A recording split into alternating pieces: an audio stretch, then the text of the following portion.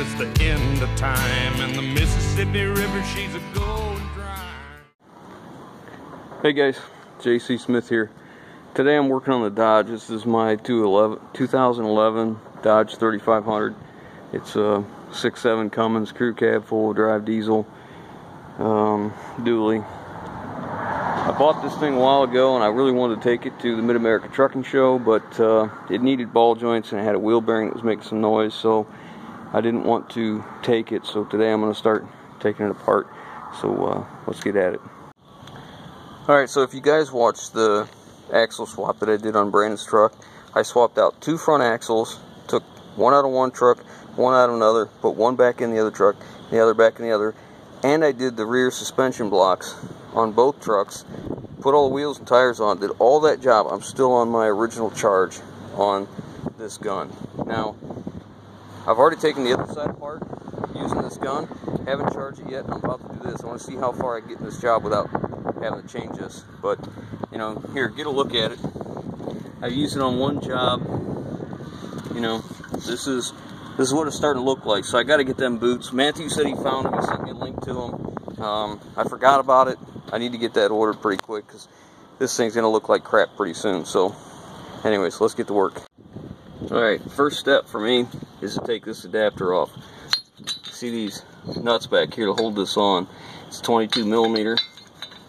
The way this is set up, put your nut on there, run your extension through that hole, and then you can break them all loose. Now obviously you got to take this off, the socket off, before you go too far, or you'll be jammed in there and you can't get it out. Once you take this off, you can take the caliper off, then next, and then this rotor comes off. The rotor is sandwiched between the hub and the bearing, and this is what's holding it on. So let's get to that. Okay, I got the adapter off. Next, I took the ABS wire loose. It's set inside the brake hose here. Just pull them out, and then they go up into this connector right here. Let's see if I can get that out here and show you. You need to pull this little red tab back here. Pull that back before you push in on that. It's like a second lock. So take that out. And these are 24 millimeter to the caliper bolts. I got both of them out. Now what I do next is, I'm fortunate enough to have these big 8x12 blocks, so I'll take the caliper off. See if I can do this one-handed. Probably not. I want to take it off and set it on the block here. So let me get that done. Okay, so I set it on here, and as you can see on the hose, it's not strained at all. I usually tie these up, but if I find a way that I can lay them on something, it seems to work better. Now I'm going to take this rotor off. Thankfully it's loose. The other side was pretty stuck. I'll put this inside. I put it with that side of the truck so they don't get mixed up. Now I need to take this cotter pin out, and then this, I believe, is, what is this, 30 inch and a 1/16 is what this one is. So let's get the cotter pin out. You know, this wheel bearing on this side wasn't horrible, but if I'm going this far to do ball joints, there's no sense in not doing this wheel bearing too. Okay. Alright, cover your ears.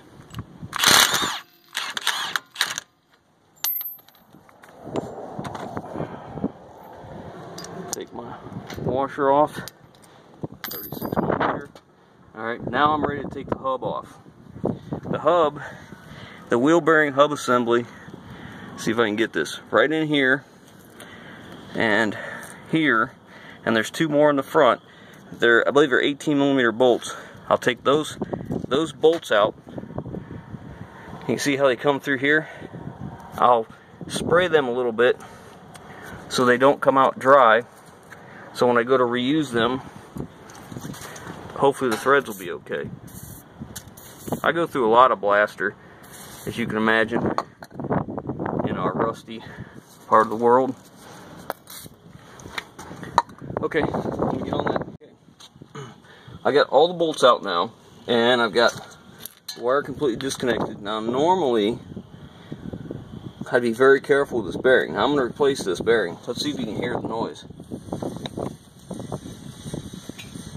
You really can't hear it. It's more pronounced with the wheel on it. Anyways, so I'm going to take a hammer and I'm going to tap the back side of this bearing on either side to break it loose. If you're going to reuse it, you certainly don't want to do that. But this is going to be a little tough to get out of here. It's pretty rusty. Let's see how it goes. Okay, it's out. Now I need to get the axle out. I usually just take a pry bar back in here, in between the axle and the joint, give it a little pop.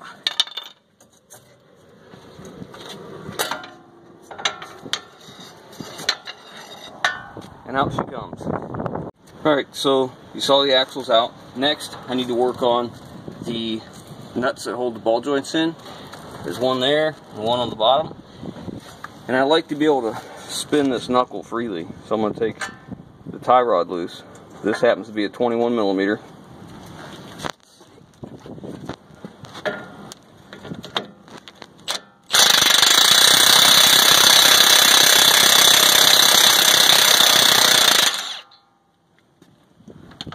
Gun had to work a little bit on that eye lock. Alright, next, to get this loose, I'm just going to take my little hammer, and I'm going to smack this right there. And when I hit that, this will fall out. Now, a lot of times what I'll do is I'll leave that nut on, just a few threads, just to hold it from dropping. I don't want to screw my jack all up, so I'll smack that, see how it goes. Okay, this is a 15/16 nut, what the wrench I used, and the bottom, jeez, I don't remember what the bottom was. And then a couple well-placed taparoos right here and right here, and you can see it's ready to come out. I leave the bottom nut on, so when I tap it, it'll fall, but not fall to the ground and screw up the dust shield and all that. So let's get it out. We'll get these ball joints pressed out. This is my OTC ball joint press. Before I use it, I take some of this grease here and I'll put it on the threads of the arbor so that when I'm using it, the threads aren't going dry into this piece of cast. So that's what I do. I don't know if you want to or use oil or something, but I just don't like to having them threads dry. So let me get it lubed up, we'll get set up, and I'll show you a couple things. Okay. This came out pretty nice, pretty easy. It pressed out from the top. So let me get this out here. You see my grease kind of piled up there, which I'm plenty okay with. Lid off there, and one successful ball joint pressed out. So pretty simple, not too difficult. I just use this long-handled ratchet. I don't use an impact on that unless it's really stubborn, I can't get it, but usually I can take that long bar, put it in here. While I'm doing it, I'll crank a little bit, tap on this, crank a little bit, tap, and that kind of helps it break loose. Now the bottom one. This one came out from the top. It pressed out this way. This one has to go out the bottom, so you got to take out this snap ring here. So we'll get that out. I'll try and smack it a few times with a hammer to try and break it loose before I use the press. So that's what I'm going to do next. Alright, so I smacked it a couple times with a hammer, didn't do anything, may have broke it loose a little bit. I'm going to spray a little blaster in here and I'll run the press and see what happens. Alright, so again, put some tension on this, put on my press, and I smacked it right here twice with the little hammer, and it just popped. I mean, that saves a lot of wear and tear on a body, on equipment, and then I can usually just run a little more tension until I don't want to go to any farther. Then I'll take a hammer and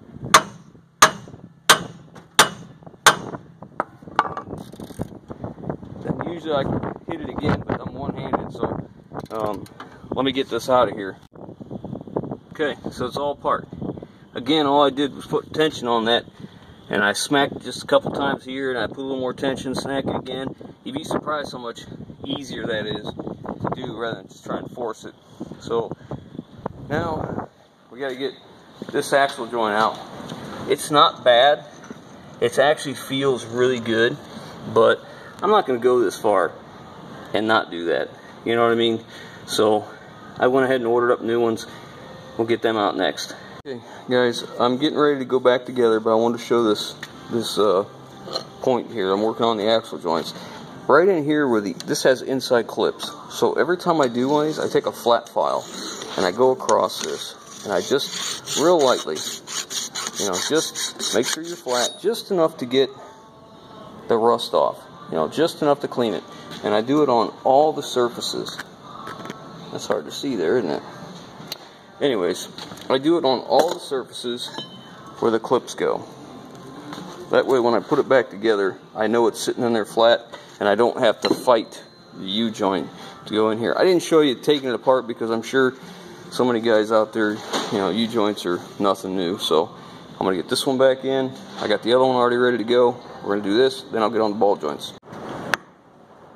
Okay, it's all back in. And what I like to do once they're in is I will take a small chisel and tap on those snap rings all the way around, make sure they're seated on all four, and make sure it looks the same on all my caps protruding through here, you know, so they look the same. And then also I want to make sure that it moves around real easy. If you feel any binding, it's possible that a needle bearing has fallen and gotten crosswise in between what would be this part. Let's see if I can do this. It would be basically like a needle bearing can get crossways right in here, and if it does, it makes it really tight, so then it can't spin real well. You'll feel it. You'll actually feel it rolling in there. You'll feel this little needle bearing in there, and then you got to take it all back apart.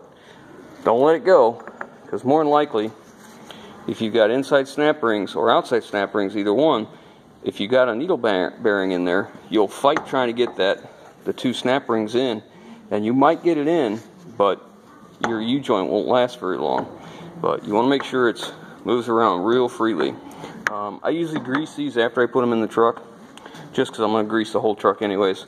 That way I don't forget and I get everything at the same time. So that's both the axle joints done. Here we go. So here's both axles ready to go now. And now we're going to get on to pressing in the ball joints. So we'll start out here.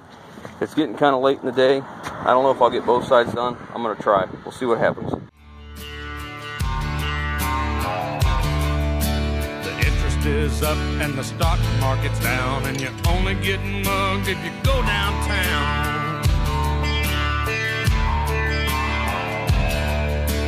I live back in the woods, you see. A woman and the kids and the dogs and me.